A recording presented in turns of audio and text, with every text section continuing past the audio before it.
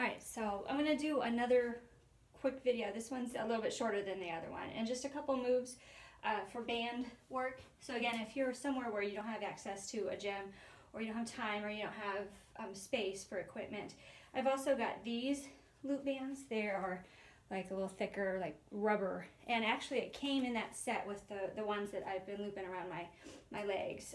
It's actually come as a set. You can get them separately, and they come in different varying sizes as well. These are actually a lot harder, so I thought the thinner ones were going to be easier. These are actually pretty hard right now to do some of this stuff. And then I've got the little door hanger that comes with it. It just has a little ball.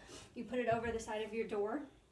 Make sure it's locked, otherwise it's going to smack you in the face when the door opens. But close the door, and then you loop it, and then you can just feed this through, and you hold each end of the loop.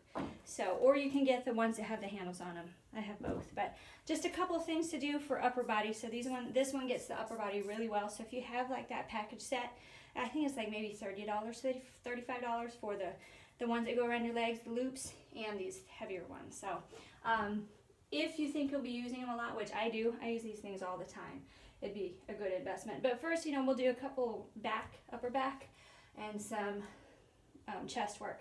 So this one, I mean, you just loop it, and this is similar to like if you have TRX, you could do some similar type things. It's just you're pulling away instead of pulling your body towards you. You just hold the loop, squeeze back behind, and reach up. So back far enough that you can feel the tension. There's nothing loose, it's nice and tight. Pull, and then down and up. You can also like add a squat to it, and row, squat, row, pulling it back towards your chest, standing nice and tall. And then you can also do our straight push down. So keeping those arms straight, you get some lat work in there as well as shoulders. So just pushing it straight down and back up, back and forth. You can also pull apart. So instead of pulling it towards you, having your fingers down, you can put your fingers facing each other, and just like you're pulling it apart, keeping your arms straight. You're getting your rear delts in there, upper back, shoulders. So just pulling it apart right here. You can also, if you want, you can also put your fingers up. So we've done down, pulling it towards you, fingers, pulling it away. You can put your fingers up to the ceiling and row it down this way. You get some biceps in with it like that. So fingers up, and then pulling it away, back and forth. You can also do some side work.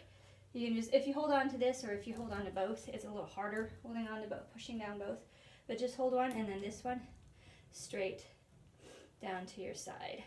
Keeping it nice and straight, back and forth. And then other side. So I love working shoulder work. So I do a lot of shoulder stuff, so can do that. And then now to get the chest, to get this part up in here, like when you do push-ups.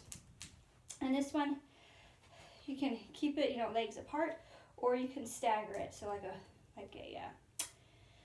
oh, my brain's not working, like a lunge. But just arms up, and then you can fly in. So bring it up, and then fly. So fingers facing each other, up and back. You can also push down, so up, and then push it away from you towards the floor. So fingers facing down, pushing it here. And then this one's a good one for some tricep work too. So you can hold it up here, and then just straighten and bend your elbows. So you hold it, step back a little bit, so elbows are bent, the band is behind you, and then you're just trying to push it in front of you.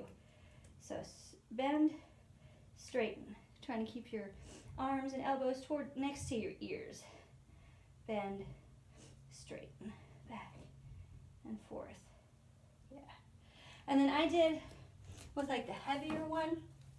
It kind of works. I mean, it's still something. I just couldn't do some of the moves with this heavier one, but I took the heavier one and did almost like a pec fly. So keeping everything hands up, facing away from you, elbows bent, and then you just in and out, kind of like the pec fly machine at the gyms. You just have to push away so you have tension in the band the whole time, and then bringing it in and out here.